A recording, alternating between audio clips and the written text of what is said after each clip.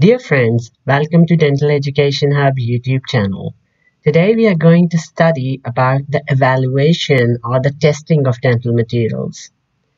The evaluation or testing of dental material, it is performed in order to protect the dentist from unsuitable dental products or materials.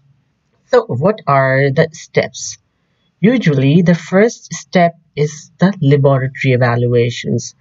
So numerous laboratory tests they are performed for new materials, and these tests they are performed to predict the behavior of the material when these material they will be used in the clinical settings. So it provide a good estimate. So some of the tests, the example of some of the tests is, so out of those numerous tests that we will give you two examples. So the first test is the solubility test.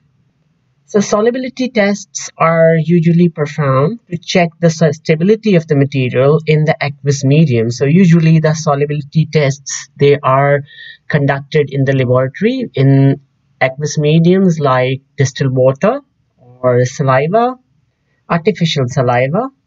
And this solubility test is usually performed on the filling materials and sometime on the denture based material as well. Another example is the bending test or transverse strength test. So this test is basically performed for new denture based materials to predict their performance when they will be used in the clinical settings. After the laboratory evaluation, the next step is the clinical trials. The laboratory tests, they provide useful data, and after a material it passes through the laboratory evaluation, the next step is the clinical trial. So the ultimate test is the randomized control trials, and these trials are mostly conducted in cooperation with a university or hospital before the final release of the material for the clinical use or for the general practice. Though the clinical trials, they are the gold standard, but sometimes the verdict of the practitioners, it is also very valuable.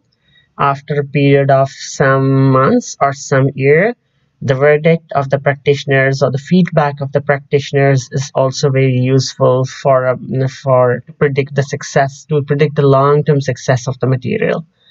So this is a brief overview about the evaluation of the material. We will discuss individual tests in our upcoming lecture series. So thank you so much. Do give us your feedback in the comments below, and do visit our website, that is www.dentaleducationhub.com.